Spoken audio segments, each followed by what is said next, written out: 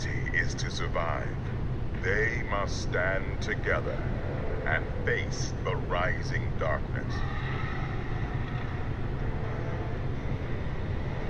Though that may not be enough.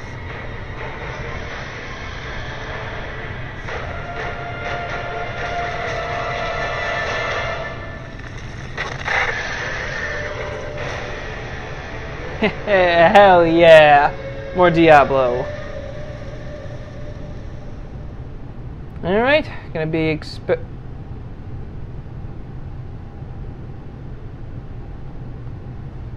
No. That can't be true. That's not true! That's impossible! No! What are you doing, Blizzard? What are you doing? Why are you shooting yourself in the dick here?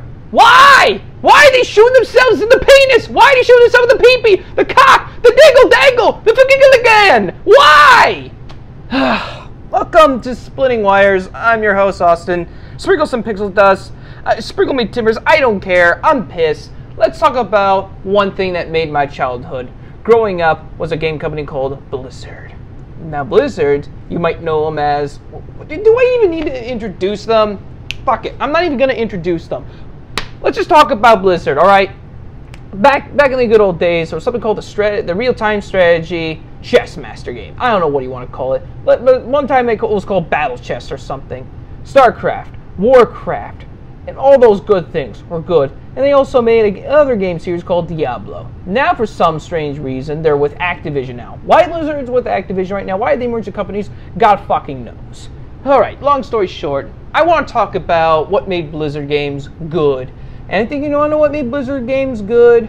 Well, sometimes I really think what made Blizzard games good was that even though that some of their gameplay, like Warcraft was casual. It brought people in from a casual market into the game, while StarCraft, on the other hand, was more hardcore.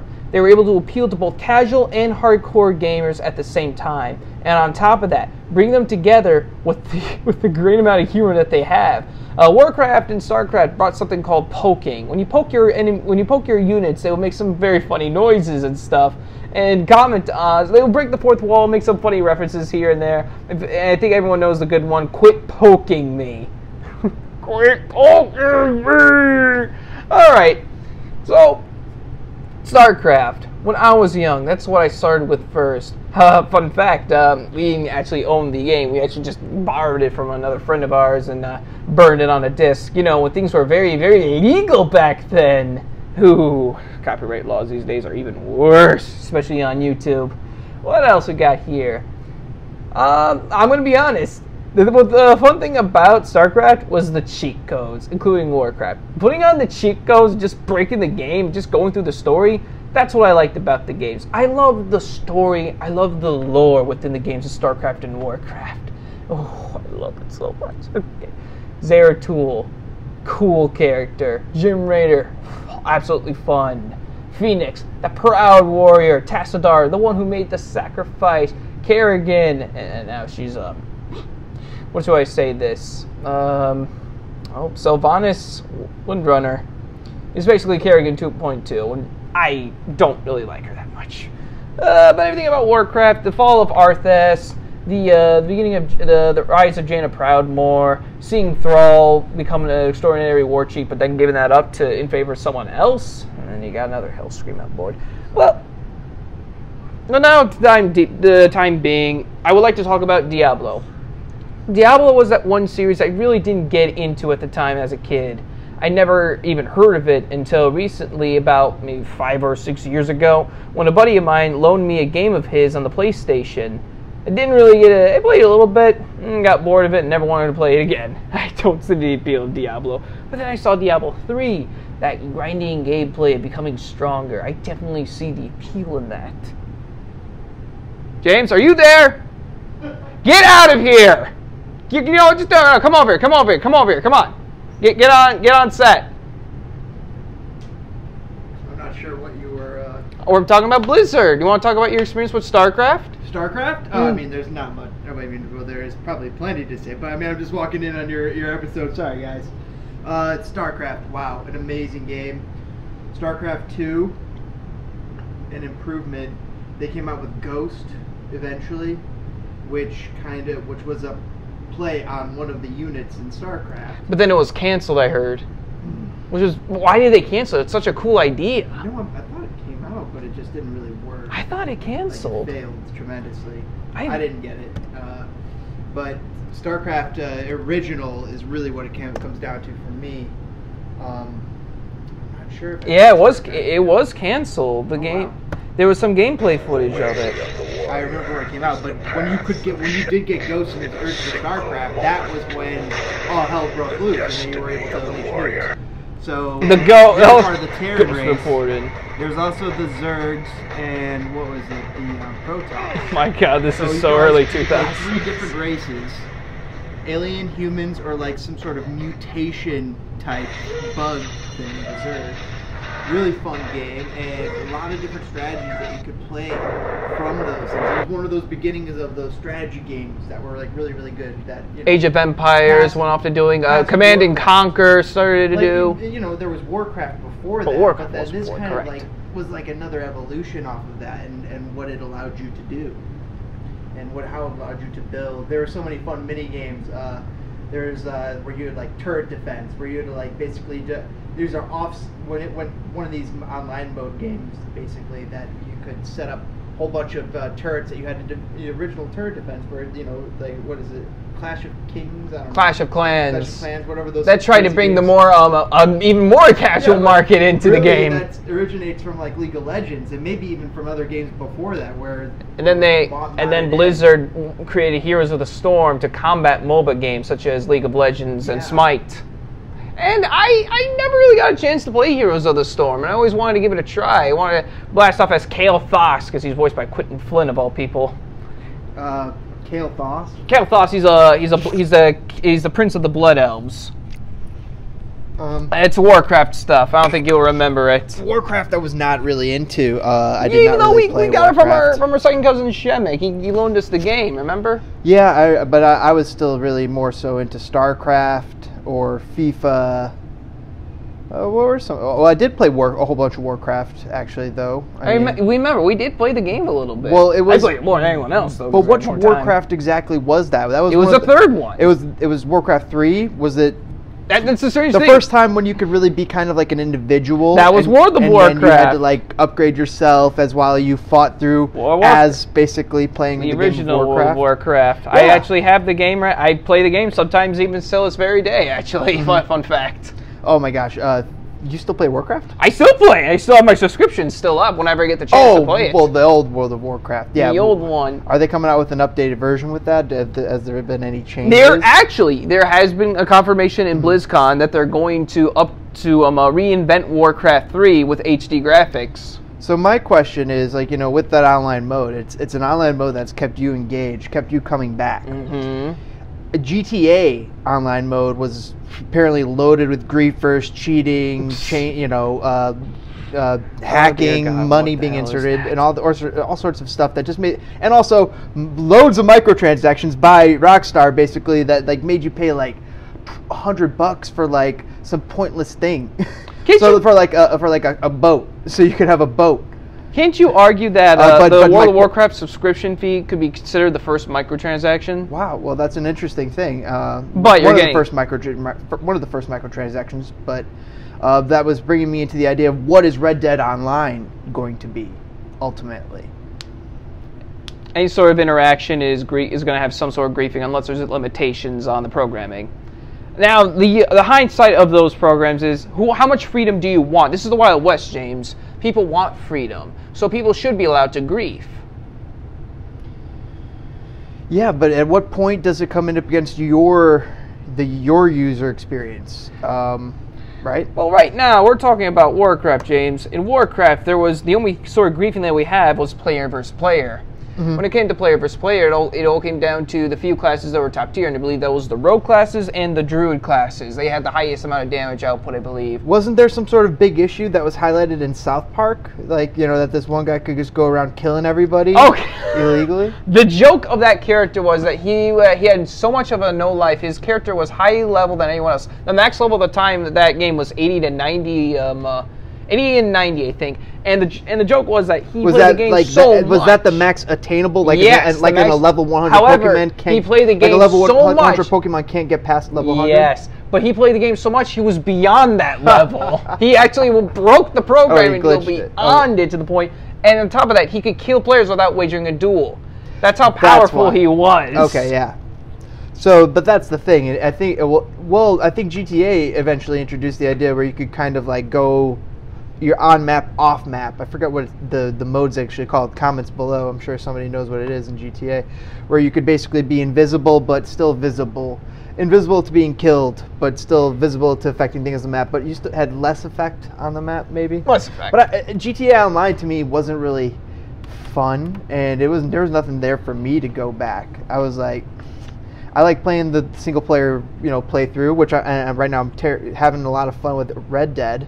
I think I'm only around 30% through, but I played so much. It's just so fun to run around. You're gonna play more tomorrow, dude. We're gonna play. I think more we could tomorrow. we'll probably pass the controller around tomorrow and like screwing around, doing more hunting, doing some of the story missions. Oh yeah, uncovering the truth. It's so fun. Yeah, I mean, and you kind of get sucked in. It's fun. What watching is so entertaining too.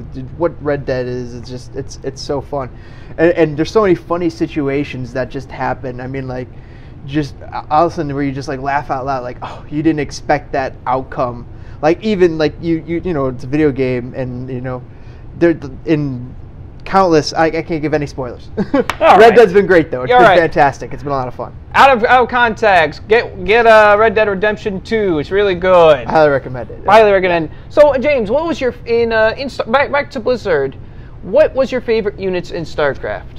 Well, we mentioned the ghosts, of course. Those were very... But then there was the individual units, like the Jim Raynors. The hero units, the Zerg Queen. Kerrigan. She was originally Terran, but she changed it to like the Zerg Queen.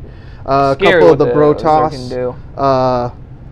What were some of the Protoss names? There's the Zealot. Zeratul. Tassadar. Phoenix. There are some incredible characters, and the story. I remember watching in StarCraft 1, just like some of the videos. That's what really also was really great about StarCraft, like those cutscenes. There were some very scary cutscenes that, like, when the first time you're watching them, I imagine we could do spoilers now. Spoilers. Hey man, this is an old game. We can talk about the spoilers of StarCraft. Okay, we'll talk about spoilers, but spoilers right now if you don't want to know. Just like entering that, there was that one ship video where you're inside of a ship and there's like body parts floating around, and it was like the first game where it was really like showing like that kind of like graphical detail, and then also putting like a story around. Well, there's probably loads of games that had story. There was just a great amount of story detail. It was like a movie video game. And then with decisions, loads and loads of decision making, which is what really was, that's what the best games involve. Forcing you to make loads and loads of decisions and choices of buildings and to individualize. And that's the other cool thing about StarCraft, was that you were able to individualize your strategy. And you could invent your strategy and change things and do different things. And that's what's really cool. And you could play there are different ways to play the different races.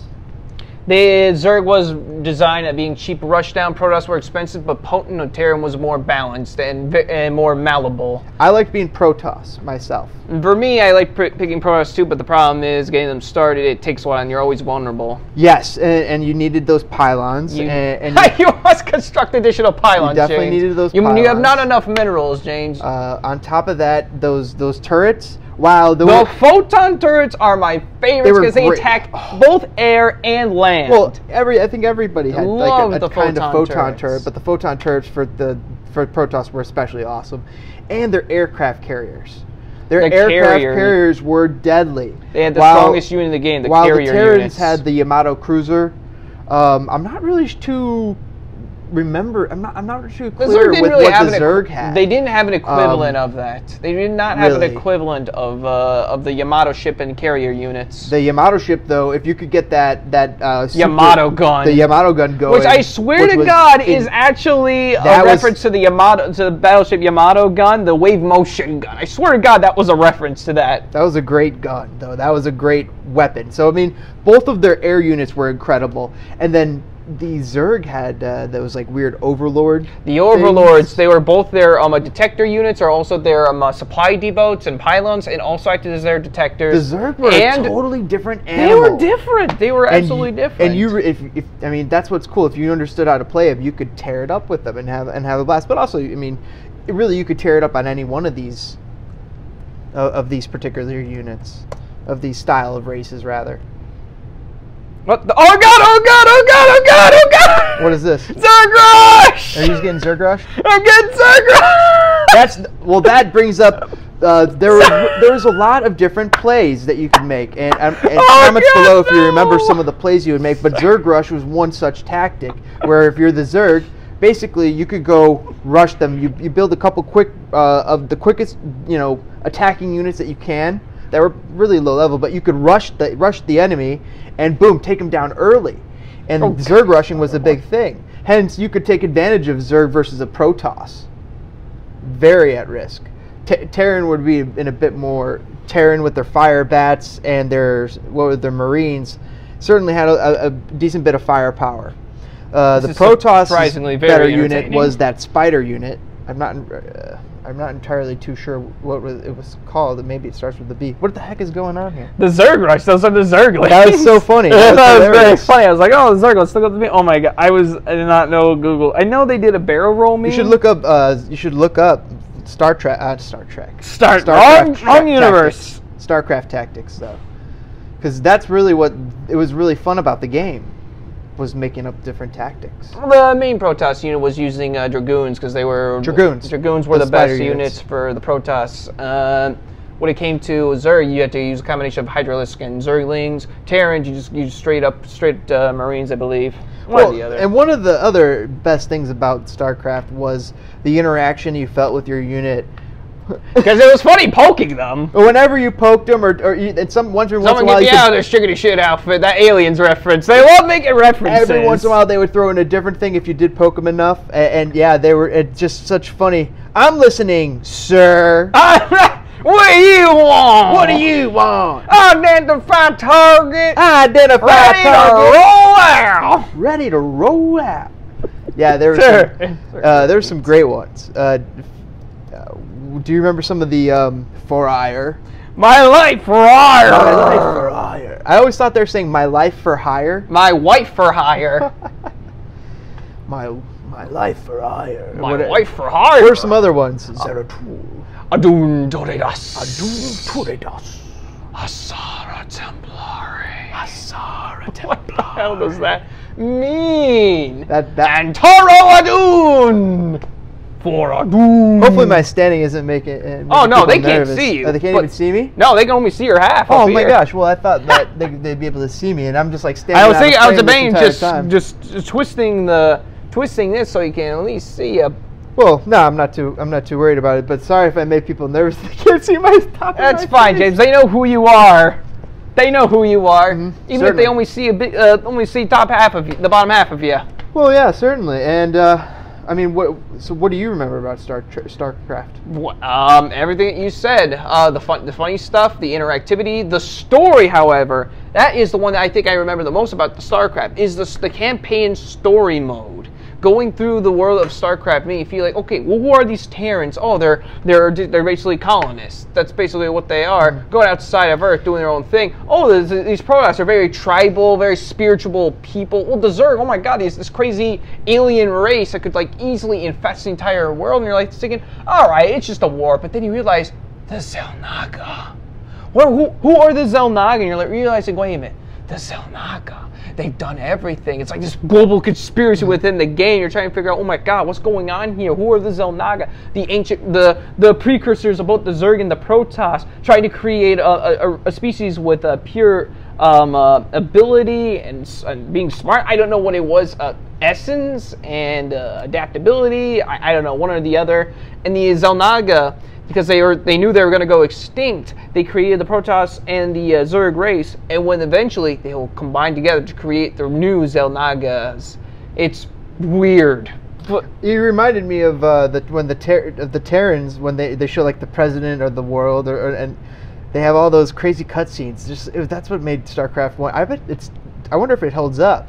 I definitely feel like the original StarCraft. I have the game uninstalled right here, by the way. I think the game still holds up to this very day. That's what's, and even till this day, even in Korea, people are still playing StarCraft in hardcore. That is why the game is still powerful. It holds up till this very day. I highly recommend just playing StarCraft. It's hard. It's going to be difficult, but you can still enjoy the game for what it is.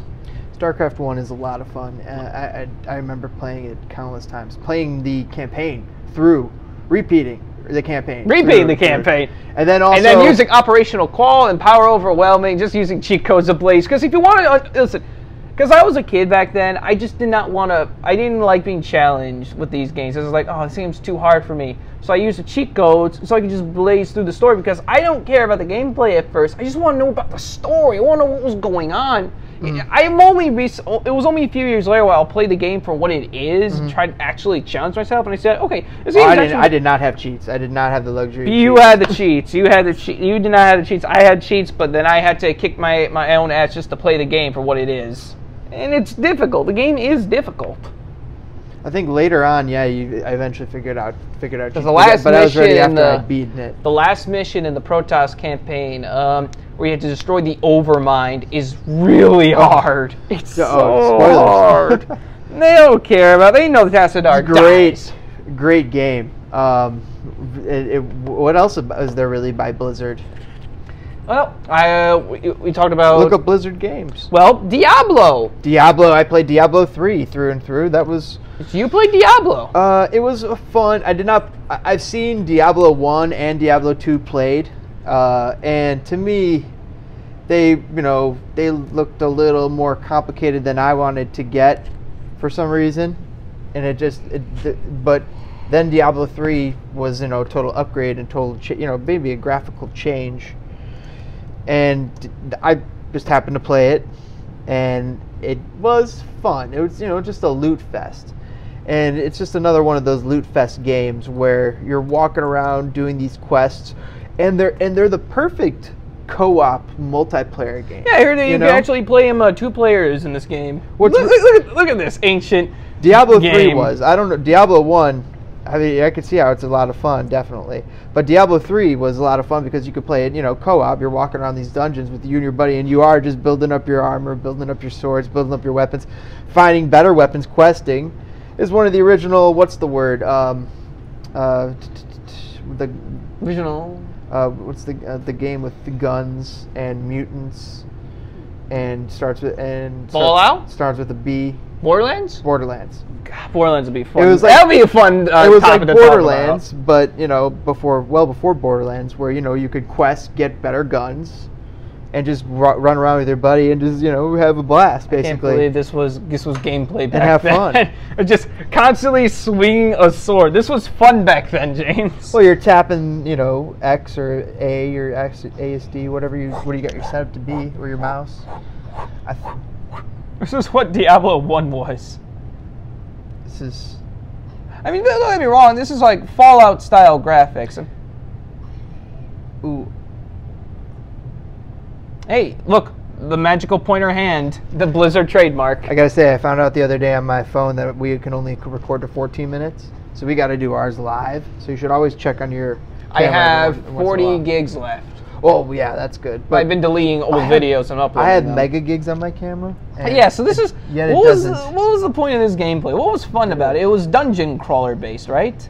You had to go through, kill everything, get loot, observe everything, look out for traps and such, watch your health. Where is your health in this game? This game, is fun, and it's a blast. It's archaic, but look, you have a little mace. Where's his sword? Dark Souls definitely gets an inspiration, I'm sure. Yes, Dark Souls is probably a combination of Zelda and Diablo when you think about it.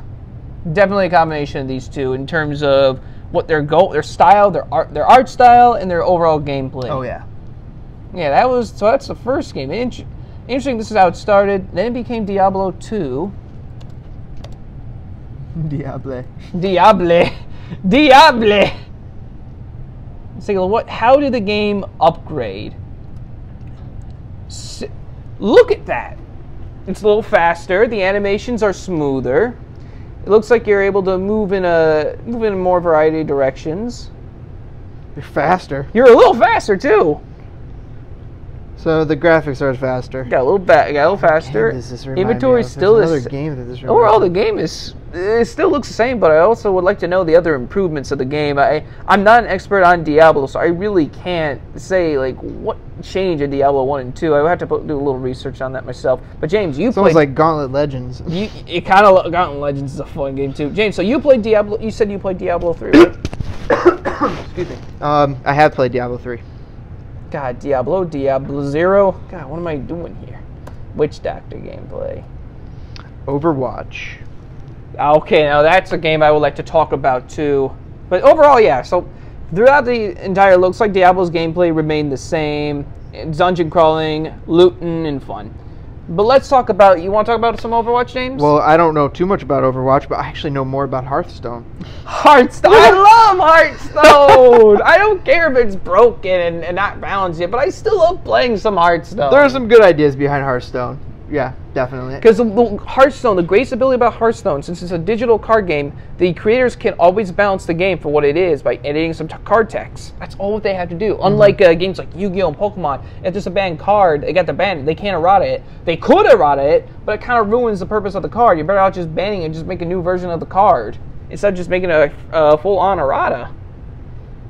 I'm going to look through their games. Recommend going to Dzep and Simo about that. Overwatch, I know a lot of people play, but I also know that, I was a Team Fortress got 2 guy growing up, and when Overwatch came, I thought it was a threat. But after playing after looking at the gameplay a little bit, I realized that it could coincide with Team Fortress 2, because both of the games, yes, team purpose shooters, but different. The gameplays are so different enough that I definitely could say that they're completely different games, cut from the same cloth, yes, but go for 2 different ideas. Team Fortress 2 is more hardcore based, while Overwatch is definitely more casual based. It brought more casual people to enter into the Overwatch, because sometimes TF2 it's hard to bring newcomers into the game. There's so much tech in Team Fortress 2, so many weapons that you have to choose from, loadouts, many things that can go horribly wrong. Hearthstone's one of those not Hearthstone. Overwatch is one of those games that really looks fun to me, but for some reason I never played. It looks fun. I definitely agree that Overwatch looks fun by the gameplay, but I didn't give it a chance yet, because if I get into this, I have to learn all the new tech. It's probably really quick, but at the same time, it's like, why should I do this when I have other games I can play? Too many games. They're just in my mind right now. I have to worry about Smash Ultimate. I want to play some Mario Party. I got to worry about Red Dead. I got to worry about Warcraft. I got other things to do with my life than. They were a little too ambitious with StarCraft Ghost. Yeah, but that. It looked like a great game idea. The Lost Vikings, I think, is a game I've played we've played. North by Northwest. Can you believe North that by was Northwest? a Blizzard game? Yeah, North by Northwest. Could you believe that was a Blizzard game? That funny game. That's definitely a fun little game there. A different little platformer, puzzle solver, basically. But it stank that it didn't save your progress. And you had to use a code in order to do codes, it. and I never saved them. I said do not touch, not donut. What's a donut? I think I smell something brewing over there. I love the voice acting in that game. Mm-hmm. I did one thing. They did Command and Conquer. It was Blizzard. They had a sense of humor. All right. It says Command and Conquer. Command and Conquer. Yeah, it says they did Command and Conquer, which is another fun computer game way back in the day. Destiny. Destiny is and now it's Activision Blizzard. Activision Blizzard. Oh yeah, but wait, that's true? Because here, look, they have Call of Duty Black Ops 4 and Activision, and Destiny 2 because Activision combined with Blizzard. How does Destiny get on here? So does it mean that Bungie is part of Activision too? How powerful is Activision? I don't know. No, they used to have Tony Oh, Hawk. they have Warcraft. Remember when Tony Hawk was Warcraft a great 3. game? War has Was? returned. Relieve at pre-purchase now. They're gonna have a Warcraft 3 Reforged, and I can't wait for this game to come out. There are definitely games that are like, epoch changing, and StarCraft was one of them. Tony Hawk was one of them. The Legend of Zelda was one of them. Oh, James, in celebration of 1 year of Destiny on Battle.net, we want to Warcraft give you a was copy of Destiny 2. They're giving me Destiny 2 for free. What? They want me to have Destiny 2? Is it because nobody's playing Destiny or It's Destiny because 2? no one's playing Destiny 2 anymore. The game flopped a little bit, James. Well, the game flopped hard because here's the There thing. wasn't a lot to do. You know what? They lost me. As soon as you ditched Halo, as soon as you lost Master Chief, you lost me. But then they probably lost me even before Master Chief, because at some point we evolved past Master Chief. Well, Halo Reach was the last. But now we're talking about. Well, we're talking about Sony. I thought this was about Blizzard. Bungie to Activision. It's a whole video game conspiracy, James. Everything. Blizzard is a huge gaming Well, they got company. Call of Duty, now they got Black Ops Activision, 4. and Bungie's underneath them. Which they took Activision, they took a Blizzard. Fortnite. They took Fortnite basically and put down Call of Duty Black Ops 4. Does that mean they could take down Disney? I don't know. What if Disney takes over them? Wow. That's more to the That's another one to the gauntlet.